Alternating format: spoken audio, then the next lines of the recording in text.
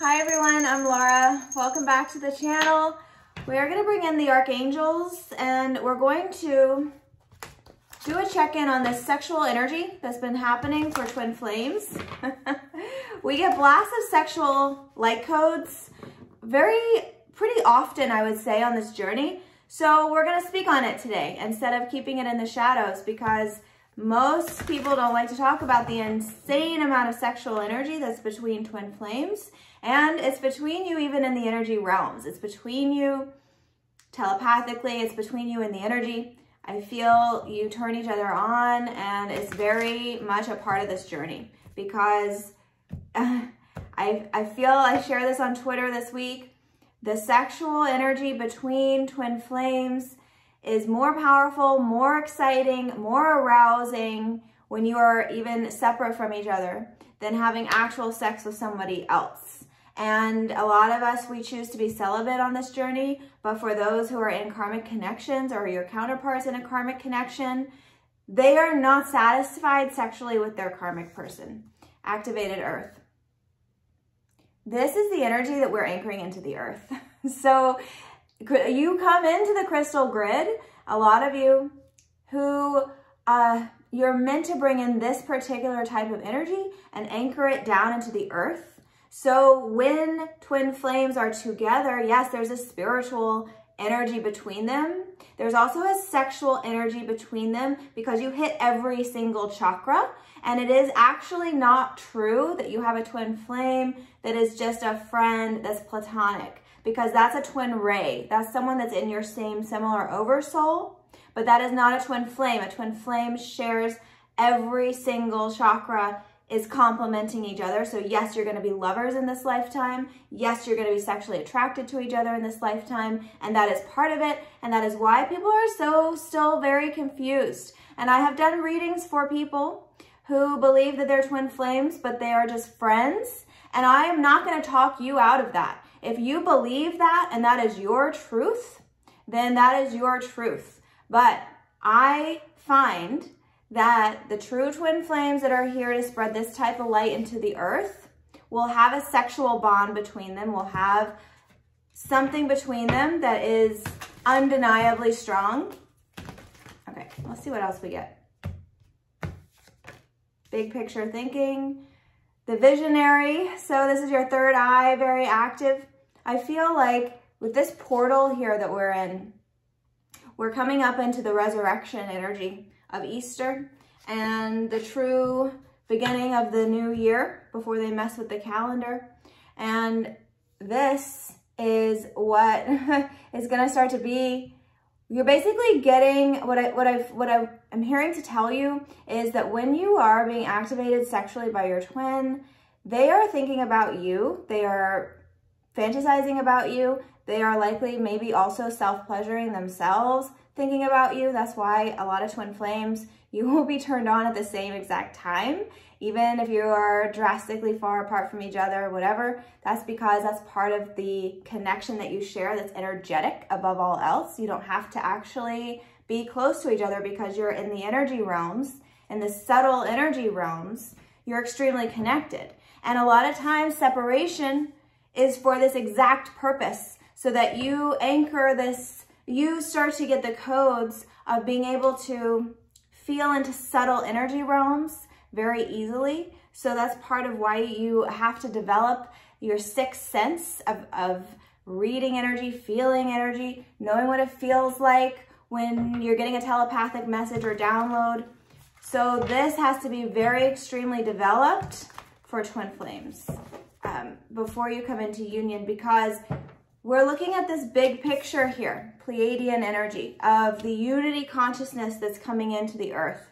And we know that we're going to have roles to play, Page of Cups. We know it's not going to stay like this forever, where it's kind of like as a page now here, your connection is not quite in the realms where it needs to be, because these realms are what's up here. See, he's looking up here. The Emperor's on the bottom of the deck.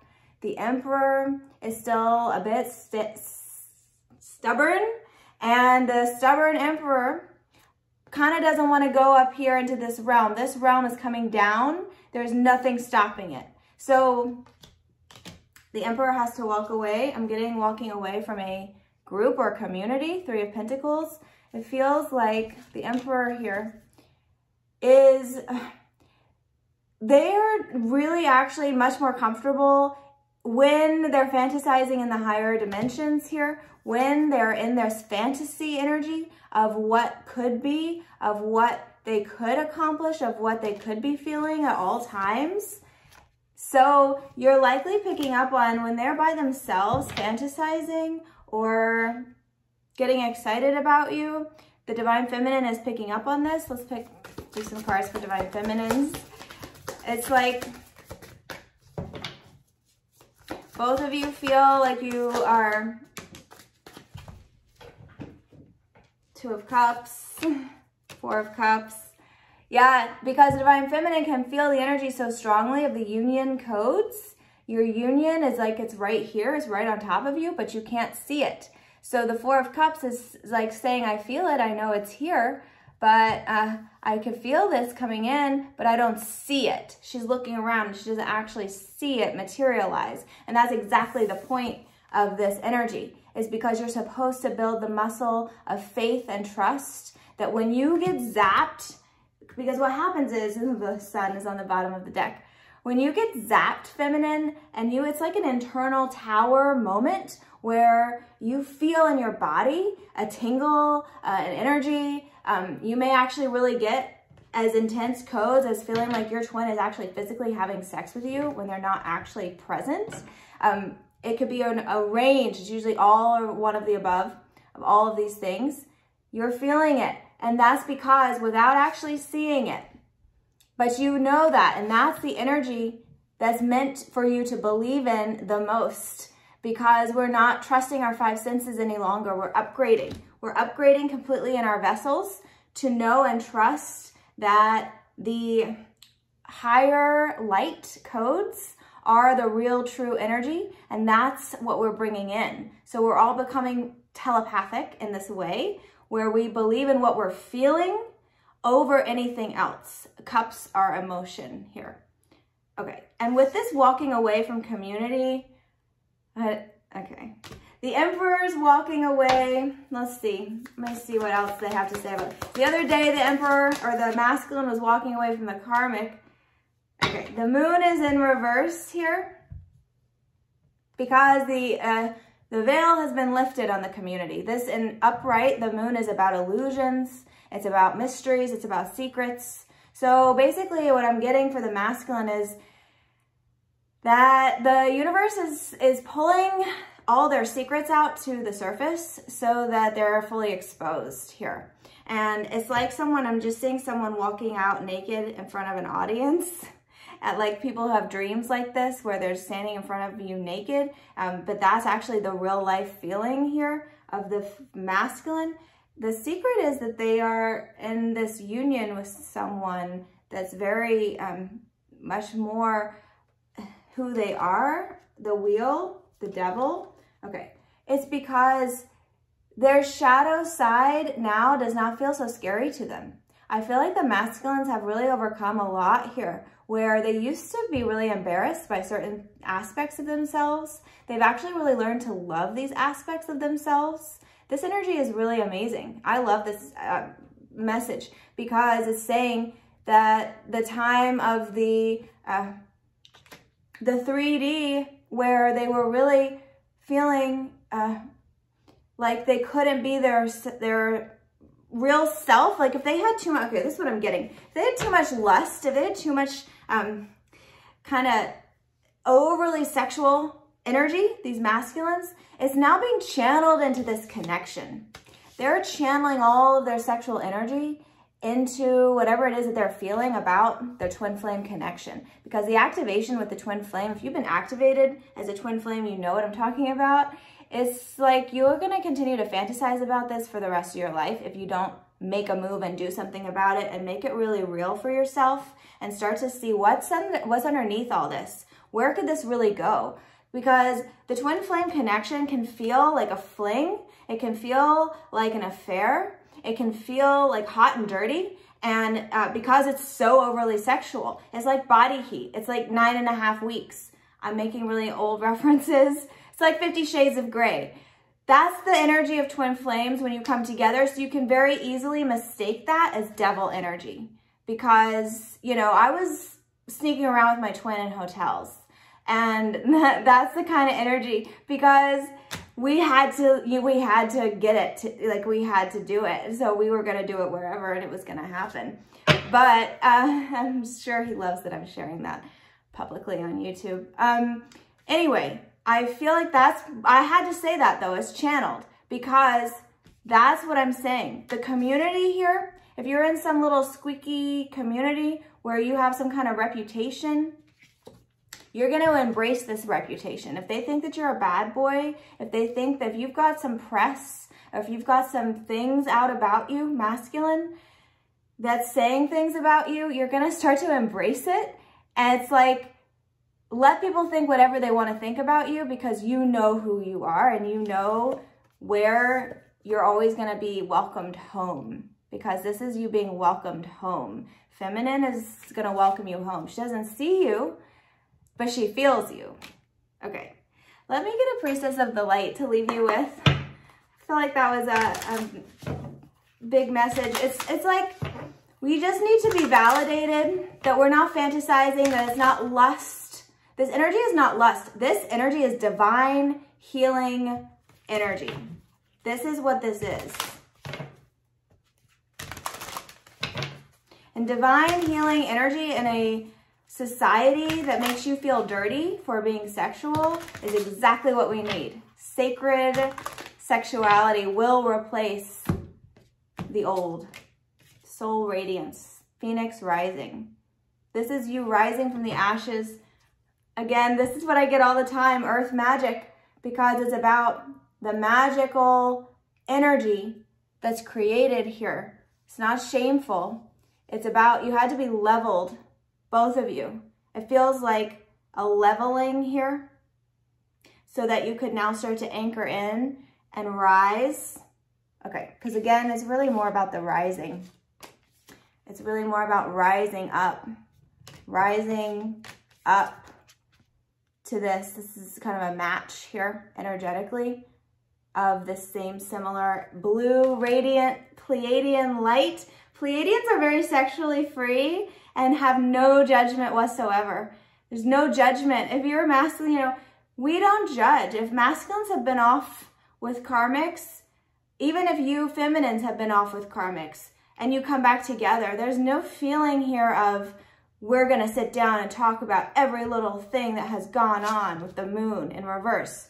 The moon in reverse is saying divine feminines, no divine masculines have kept secrets, have wanted to be mysterious, have wanted to sneak around. Maybe they talk to a bunch of different girls. They have this covert narcissistic personality type because it's not really who they are, but it can read that way. You don't have to explain any of that to us masculines because we already know. Then we don't judge. We don't judge. Okay, I'm gonna get an archetype card. Telling me to pull an archetype card. Detective. Okay. Someone is spying pretty heavily. I got this message recently too. I feel like I'm getting a message that the divine masculine is concerned that the feminine is going to move on to someone else. And so they continue to spy. They continue to want to be very close to you and make sure that you're not moving on too far from the connection. It's kind of possessive, I want to say. It's a little stalkery, voyeurism. Okay, there's also a feeling of when you get these sexual codes that someone is looking at you because it's feeling like you feel very exposed here. I'm getting, there's someone who feels very exposed and then there's someone who's spying. So there's a sense of someone who's very open in their energy, like divine feminines tend to be very open and sharing a lot of what they're getting and having this open, vulnerable energy around them. Divine masculines are spying, and I feel like what this is saying is as the masculines are spying, they are recognizing what their role is in this connection. Let me get one more about this. I see Avenger on the bottom of the deck, so that's what I mean, like having a sense of purpose from all the spying, whatever it is that they're looking at and seeing or feeling sexually, they know now more, oh, okay, this is my purpose here. It's not rocket science. It's not like we need the masculines to be, okay, guide. Yeah. We don't need the masculines to come in and have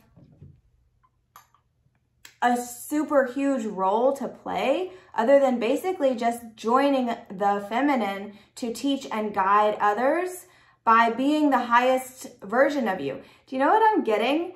It's basically saying sex alone and having a creative connection that's very high vibrational sexually. And you could even be doing tantra. This is not just physical sexual act. This could be tantra breath work that you do together. That's how they actually, I've heard, were able to be able to have immaculate conceptions was simply through breath work and higher energy coming through. That's how people, gods and goddesses of old, could bring in life. So it's all of this type of thing. This is the energy. This is the abundance that's coming as a result of leaning in. It's leaning in. You're going to be abundant and you're going to know your purpose, and your feeling of being a guide will come from leaning into all of these taboos, leaning into this, what once was devil energy, that's now your power, your superpower. We're all turning into the X-Men, having our superpowers come online. And I really feel the masculines here are playing with this power, and they know, feminine, if you feel like your light is getting turned on and turned off, it's because the masculines are playing with this power and seeing if it's affecting you, and seeing then maybe what you do, what you post. I don't know what they're looking at, but it is in the energy. So this is all in the energy.